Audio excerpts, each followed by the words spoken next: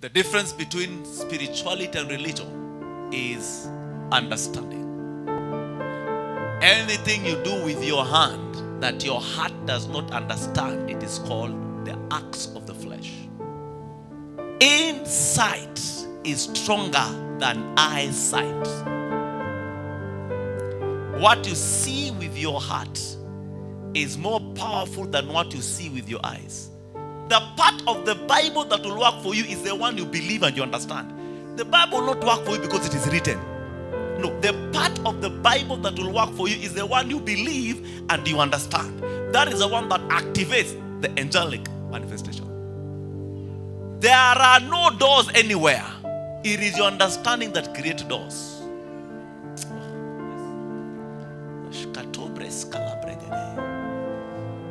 There are no open doors anywhere. It is your understanding that creates your own doors. It's not about what is happening around you. It's about what is happening